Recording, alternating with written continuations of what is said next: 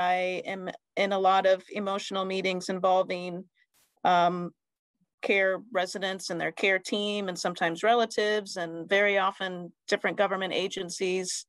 And it can get very convoluted or very confusing as far as what's being said. And my role is not a mediator in those, but it easily could be to help mediate this conversation so that the resident's voice is being heard, and that the care is as balanced and as equitable as possible. So I definitely will be applying a lot of these right away. And you all know I have a psychology background too. So this whole thing has been a very nice marriage of practical and a lot of psychology terms. So I appreciate that. A big nugget, I mean, just I can't pick one, but I think